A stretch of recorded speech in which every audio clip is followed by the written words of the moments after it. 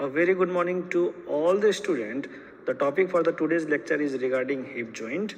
We will see the type, articular surface, ligament, relations, blood supply, nerve supply, the movements and applied anatomy related with the hip joint. Let's see the type. It is a multi-axial joint which is having ball and socket variety of the synovial joint. So before dealing with the entire hip joint, let's know some of the features that is present in hip bone and in the proximal aspect of the femur. That is both the anterior view and the posterior view of the femur. This is known as the acetabulum, while this is known as the lunate surface of the acetabulum, and this is known as the margin of the acetabulum, and the notch which is present here, this is known as the acetabular notch, while this is known as anterior superior iliac spine, and this is known as anterior inferior iliac spine. This is known as the anterior view of the proximal aspect of the femur, which is having greater trochanter, lesser trochanter, and the line which is present here, this is known as intertrochanteric line, while this is known as the posterior view of the proximal aspect of the femur. This is known as the greater trochanter, this is known as the lesser trochanter, and we have the area, this is known as intertrochanteric crest, while this is known as the head, which is having fovea or known as fovea capitis. The articular surface, medially it articulates with the lunate surface of the acetabulum that you can see here in the diagram, and laterally it articulates with the head of the femur and which is covered with the help of hyaline cartilage. Now the stability of the hip joint depends upon the depth of the acetabulum, narrowing of the mouth of the acetabulum labrum, the tension and strength of the surrounding ligaments, the strength of the surrounding muscles which is present near the hip joint, the length and the oblique pattern of the neck of the femur, as well as the atmospheric pressure near the hip joint. Now these all are the main ligament that is present near the hip joint. So we have the term known as fibrous capsules, synovial membrane, acetabular labrum, iliofemoral ligament, pubofemoral ligament, ischiofemoral ligament, transverse acetabular ligament, and ligament of head of femur, which is also known as ligamentum teres femoris. So let's know about fibrous capsules. And this fibrous capsules, it is strong and dense. We have the attachment that is above and below. So above, it is attached to the hip bone that is near the margin of the acetabulum, which is 5 to 6 mm beyond the acetabular labrum.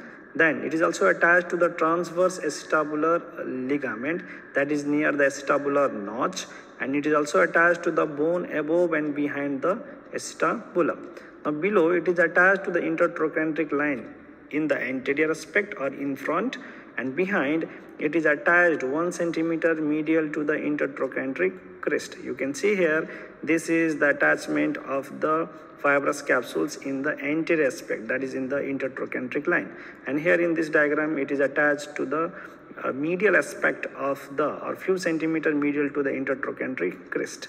Now we have the features related with the fibrous capsules. So it is having fibers, that is known as the outer longitudinal fibers and inner circular fibers. These outer longitudinal fibers, it is the part reflected along the neck of the femur to form a retinacula. So the blood vessels of the head and neck of the femur passes along the retinacula, and we have the inner circular fibers that is known as zona orbicularis, which is forming a collar or ring around the neck of the femur.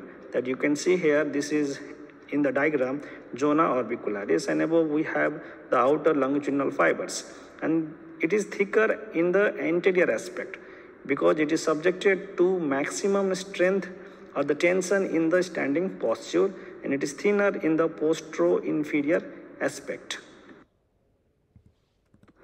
So let's know about synovial membrane. It lines the inner aspect of the fibrous capsules and to the intracapsular portion of the neck of the femur, glenoid labrum, transverse acetabular ligament, acetabular pad of fat, then also to the ligament of the head of the femur. Now you can see here the next ligament that is known as the acetabular labrum. So it is a fibrocartilaginous ring, attached to the margin of the acetabulum. This is known as, in the diagram, this is known as the acetabular labrum, which is attached to the margin of acetabulum. It narrows the mouth of the acetabulum, so helps in holding the head of the femur. Then you can see here, this brown color is indicating this is known as acetabular labrum. Let's know one of the strongest ligament, that is known as iliofemoral ligament. It is triangular. It is inverted Y-shaped ligament, also known as ligament of Bigelow.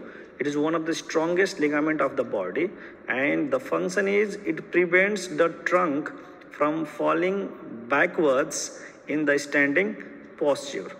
Above, it is attached to the anterior inferior iliac spine, and below it is attached to the intertrochanteric line.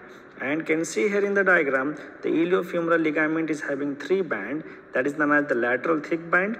Then again, it is having medial thick band, and a central thin portion will be present in the iliofemoral ligament.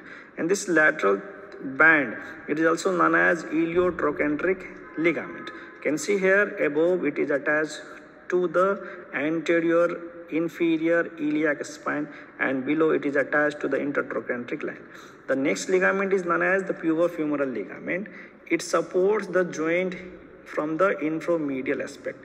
This green color ligament is known as the pubofemoral ligament. So attachment above into the iliopubic eminence, that is the junction between the ilium as well as the pubic bone.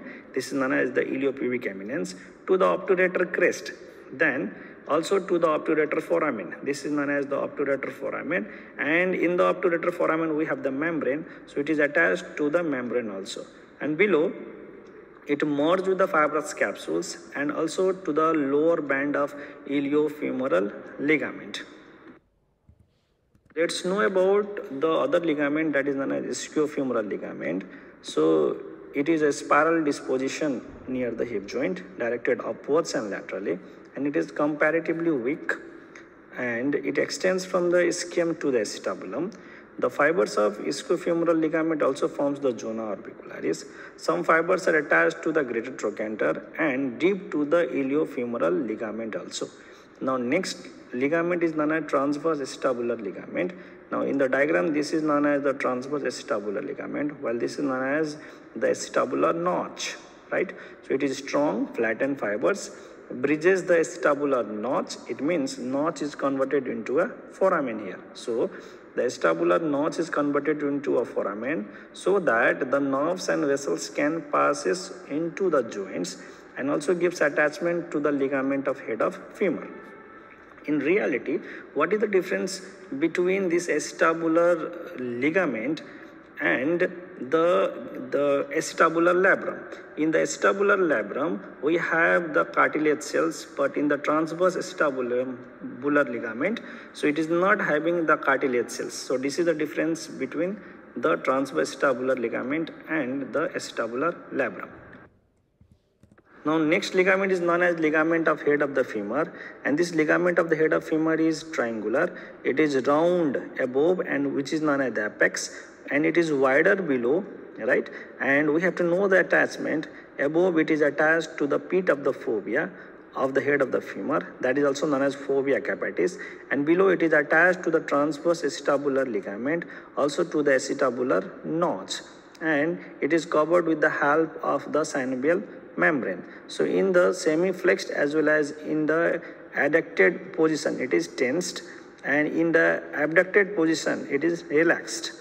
Now we have the relations. Can see here in the relation we have superior relations, we have inferior, anterior, and posterior relations. If I'll take a coronal section here, so the anterior relations are straight head of rectus femoris, tendons of the iliopsoas.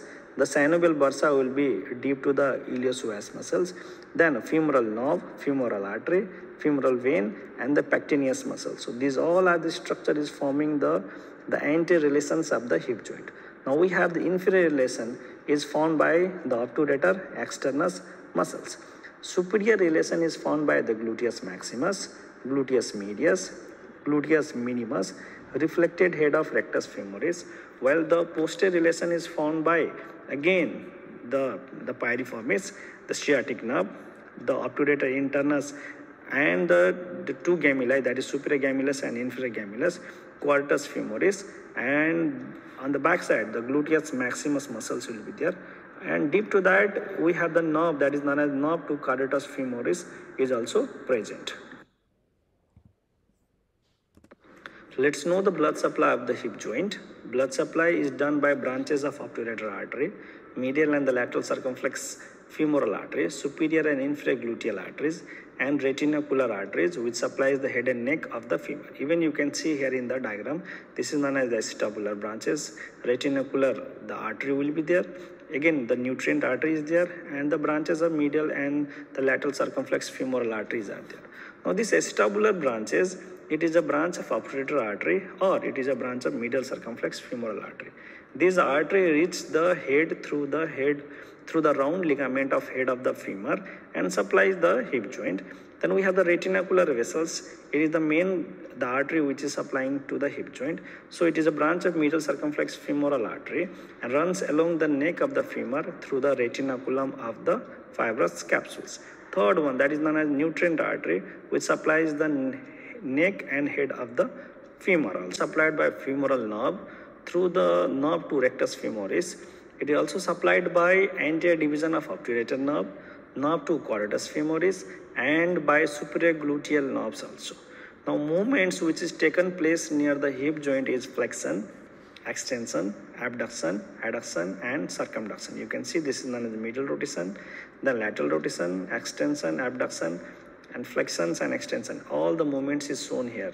Now, what are the muscles which is producing the movement near the hip joint? So, flexion is done by psoas major, iliacus. Along with that, we have the pectineus, rectus femoris, sartorius. Then we have erector longus. The extension is done by gluteus maximus, as well as the hamstring muscles also. Then another muscles is known as tensor fasciae lata. Then adduction is done by adductor longus, brevis, magnus. It is also assisted by pectineus and gracilis muscles. Abduction is done by the gluteus medius, minimus, and tensor fasciae lata, as well as the sartorius. Medial rotation is done by gluteus medius, minimus, and lateral rotation is done by the 6 muscles, that is obturator internus, externus, piriformis, superior and inferior gemuli, and the quadratus femoris. If you see the degree of movement, extension is 15 degree, abduction is 50 degree, medial rotation is 25 degree, and lateral rotation is 60 degree. Let's know the clinical anatomy of the hip joint. Hip joint is commonly affected by disease or by injuries.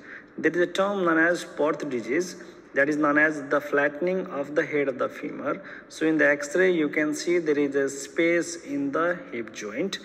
And you can see here the flattening of the femoral head is seen here. Then there is a term known as disease of the hip joint, mainly tuberculosis. So in any disease, there is referred pain is felt in the knee due to common nerve supply. There is a term known as osteoarthritis that is seen in the disease of the old age, or you can say in the old age it is seen due to growth of the osteophytes at the articular surface. You can see here in the diagram, and movements are limited and it is painful. And there is a term known as dislocations of the hip joint. It is a congenital or it can be acquired. Congenital due to non-development of upper part of acetabulum, or dislocation is more common in the posterior aspect and less common in the anterior aspect. In the posterior dislocation, sciatic nerve can be injured. Okay, let's know the other clinical aspect of the hip joint.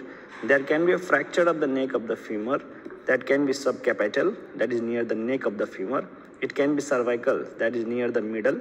It can be basal, near the trochanter. It can be a pre-trochanteric fracture distal to the trochanter.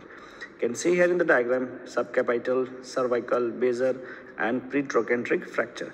Even you can see here in the diagram that is a trochanteric fracture is seen here. Then we have the term known as displacement of the greater trochanter. So you have to know about three lines, that is known as Nelaton's line, Senton's lines, Shoemaker's lines. What is this Nelaton's line? It is a line joining the anterior superior iliac spine to the skull tuberosity, and this line will pass through the highest part of greater trochanter. Now Senton's line means it is represented by a continuous curved line which is formed by upper border of obturator foramen and the lower margin of the neck of the femur, and this curve is disrupted in the fracture of neck of the femur or during the dislocation of the hip joint. Now we have to know about Shoemaker's line. It is a straight line that extends from the tip of the greater trochanter to the anterior superior iliac spine and continues to the anterior abdominal wall to reach the umbilicus. But if greater trochanter is elevated, example, the fracture of the neck of the femur, this line will pass below the umbilicus. Thank you.